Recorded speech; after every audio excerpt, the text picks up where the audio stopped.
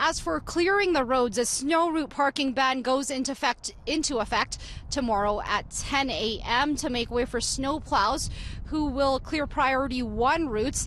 Any vehicles that are parked in those areas will be ticketed or towed while the ban is in effect. As for the roads, city crews say they were watching the conditions closely, but the snow fell just way too fast. No roads are clear in the city really at all. This was the early morning commute on Bow Trail. Hours later, the snow had not let up. If you spent even a few minutes outside, you were bound to look like this within a couple of minutes. But I found drivers who say it was a much more miserable day behind the wheel. The commute was terrible, absolutely horrible.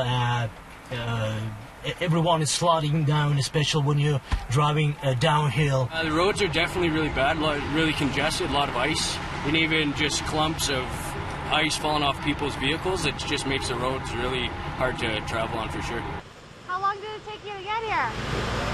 2 hours before. The city says it was watching conditions closely and had staff working late and early to deal with overnight snowfall. It was timing, right? We were out there, we had wet roads at 11 o'clock in a lot of the areas of the city. At 11 o'clock last night, there were wet roads, no accumulation. And then what we had is we had a number of bands of heavy accumulation come in. Those stayed on the road, and it made it very difficult. Calgary police reported 168 crashes between 10 p.m. Monday and 11 this morning. 14 involved injuries. Paramedics say while it was busy, no one was seriously hurt. And with the use of some additional resources, including some paramedic response units, which are SUVs that are very nimble in this type of weather, we're able to meet all of our response challenges as required. Calgary Emergency Management Agency called in more resources from Edmonton, Red Deer and Okotoks to help clear the snow, and plows will be working around the clock.